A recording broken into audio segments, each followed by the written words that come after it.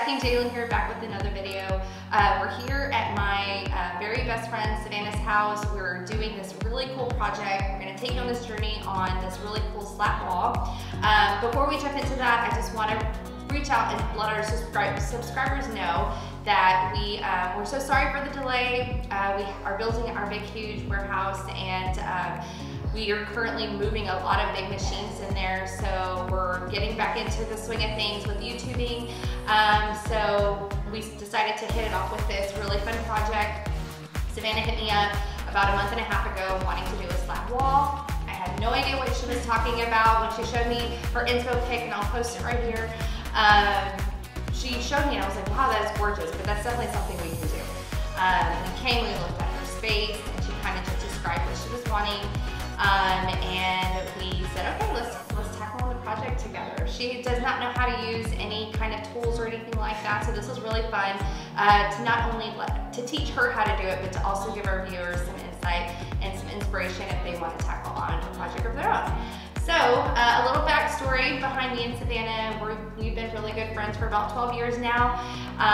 We've been pregnant together. We used to work together. We were teachers. Yes, at Primrose. We were in each other's wedding. Yes. Yeah, so I mean, we've been inseparable for a good while. Can't get rid of me. Yeah. So, we're really excited to take you on this journey, and if there's anything that you want to see more future videos on, make sure to comment below, and we're ready to get started. Alright guys, for starters, we went ahead and had Kevin here, Savannah's husband, help us get this credenza out of the way. We wanted to also take measurements of the wall.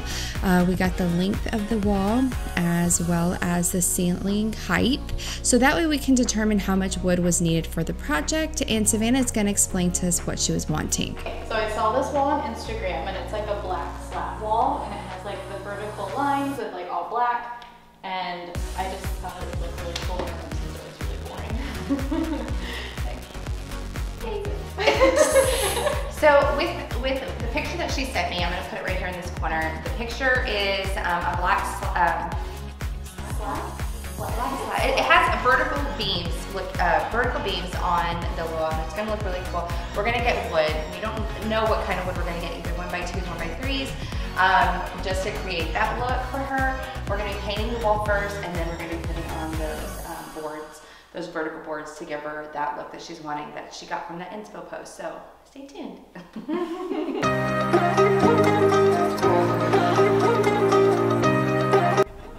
And we are here at Lowe's. If you're lucky enough, you can catch an H-cart outside of the store. Sometimes they're lined up inside the store, but if they're not, you can always grab them from outside. We wanted the H-cart just because we can organize the wood a lot better.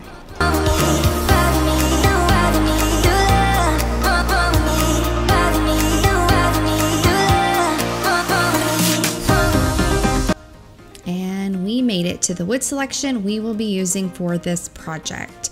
We went ahead and we were looking at the white wood for the slat wall because it has already cut out pieces that we didn't need to rip down to the size that she would need it.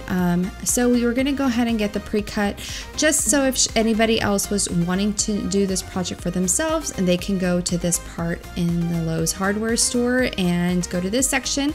All the pre-cut wood is ready for you to use, and we were just going to use the 10-foot and chop it down to 9. I am going to be doing some math. The length of the wall is 191.5. So we like the way this width looks, and with that little gap right there, the way she's going to want the design. We're going to see how much boards we're going to need of these. So let's see. Okay, so 191.5 divided by 3.5. Now keep in mind, guys, even though it says 1 by 4 by 10, doesn't mean they're actually 4 inches wide. They're actually 3.5. So always keep that in mind. If it says 1 by 4 or 1 by 3, the 1 by 3 is not going to be 3 inches. It's going to be 2.5.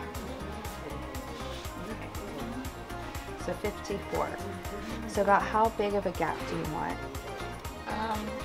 I mean, like enough to see that there's like a space, but Okay. I don't, maybe something like 3 1/4, like a 3/4 inch gap. Yeah, I think so. Yeah. Yeah. Okay. A few moments later.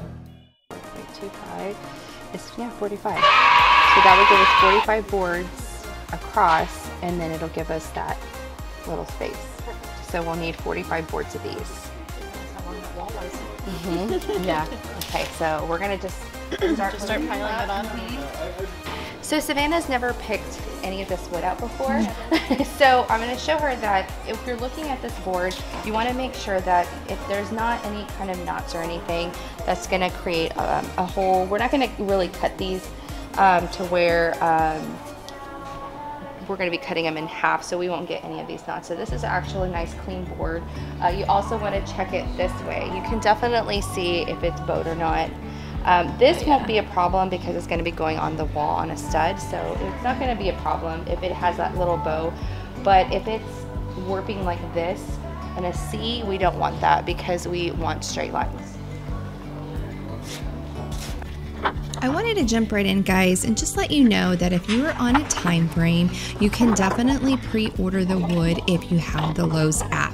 You don't need to be a pro member, and luckily I am, which is nice because whenever I need to get wood ahead of time, I like to order my wood, and I usually go grab it, and they're pretty punctual about having it ready either same day, or sometimes I need it shipped, and I go ahead and do a big bulk shipment and get that delivered to my house. In this case, Savannah was not too far away from Lowe's, and I wanted to show her what she can do whenever she goes and does another project for herself. She can definitely look and search for the wood and not be scared to get an H card and walk down and pick out some of her own boards that she would like.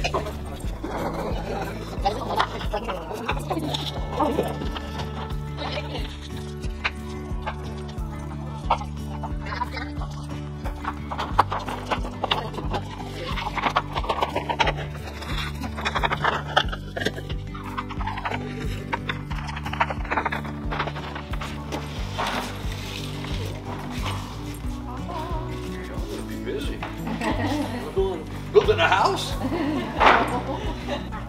Wanted to jump right in right here, guys, just to let you know that Lowe's does have the caulking section right by the paint. Anytime that you are looking for the caulk for whatever project you're going to be using, whether it's the white color or the black, you can definitely get that. Oh, where'd she go? We're going to be doing dark kettle black. It's a Valspar paint color. It's my favorite black. You want to make sure, guys, that whenever you're going to be painting, you do put down some blue tape as well as some kind of protection so you don't get paint on your floors. Trust me, I've been there and done that, so it's just best to get it nice and prepped.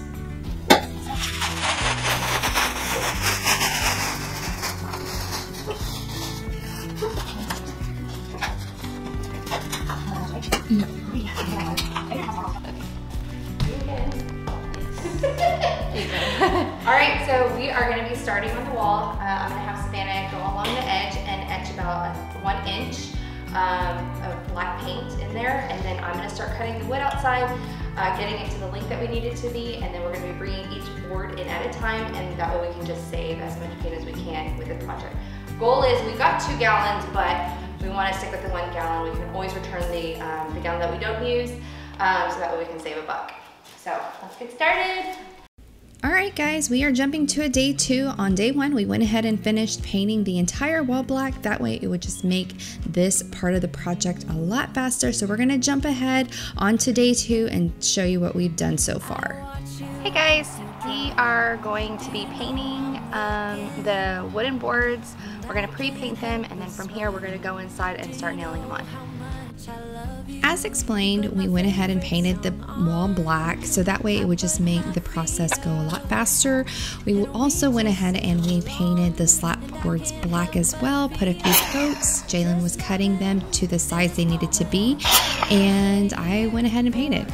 You can use a sprayer too to get this process done a lot quicker, guys.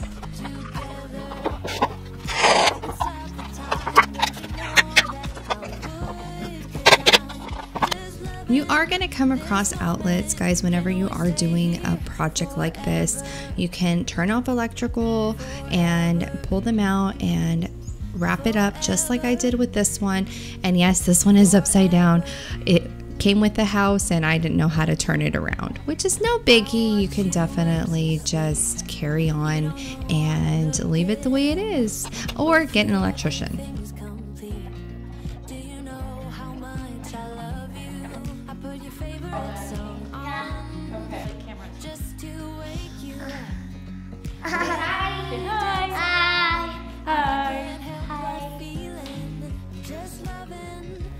And we are almost done. We're finally on that home stretch and I'm so excited.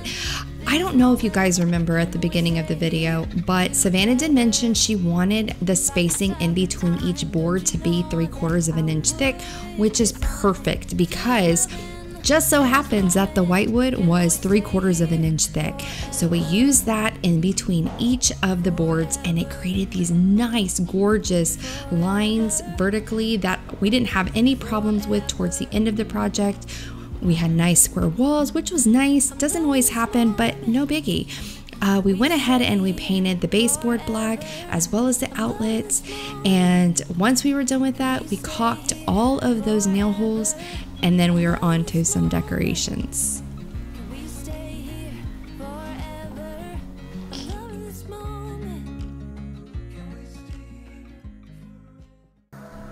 If you guys don't know me, I absolutely love to decorate whenever I am done with a project. In this case, we went to Hobby Lobby, got some really cute baskets, and we were ready to go.